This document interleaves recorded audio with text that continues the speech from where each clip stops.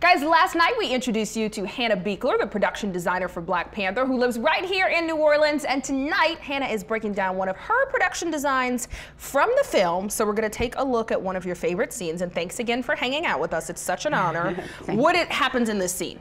This is the scene where you see the Queen Mother and the Princess and Nakia and Ross Everett come to M'Baku to try to get.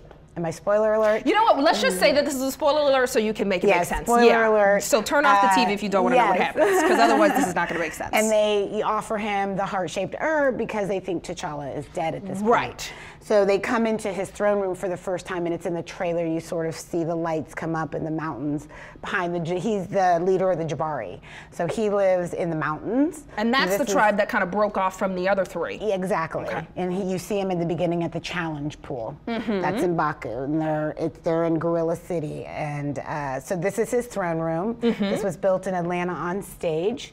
And I'm going to do some couple technical things, and we'll get into more other things real quickly. Mm-hmm. But you have actual birch logs. These logs are probably, here you see these logs, are probably about 8 feet long. There's 300 of them, suspended from hemp rope. And the rope comes up here into the ceiling, and it's all suspended on pulleys. Cool. So we can move the rope up and down individually of all 300 of these. Oh, wow. Each one of these is then sharpened down to a point, if you see. So when you walk in, you have what appears to be like a spear-like point at you. Okay. And there's a reason for that. This is his throne chair. Mm-hmm. Now, what we say about this chair is we grew it. And when we grow something, it's basically 3D printed. Oh. And it took about maybe 2 weeks to grow this. So this would be thousands of slices of wood. Wow. Right here. So it took a long time to grow. And our set decorator, Jay Hart, is responsible for this fabulous chair. Mm-hmm. These lights are made out of logs. And then it's sliced, and we have a light in the middle of them. Oh, so these are beautiful. also logs. So our sort of reference and our inspiration for the Jabari was taken from an African tribe called the Dogon, which you will find in Mali. Mm-hmm. And they are master craftsmen at wood.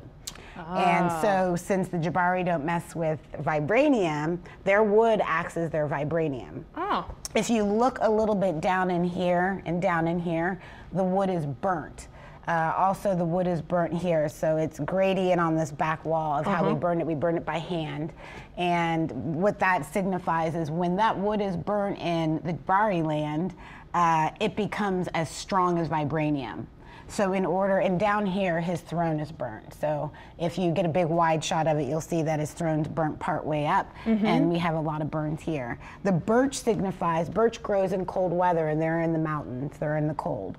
So you will find birch in Northern America, Alaska, more colder temperatures. It's a paper-like bark, and way, way back when, Native Americans would offer birch to European settlers that were coming as a form of trust. Birch signifies wisdom and ancient history and ancient wisdom. So we wanted that to be part of the Jabari, and the reason we sharpened these down like that is because he is not offering his ancient wisdom to anybody that comes. It's sort of an intimidation factor. Wow. In that.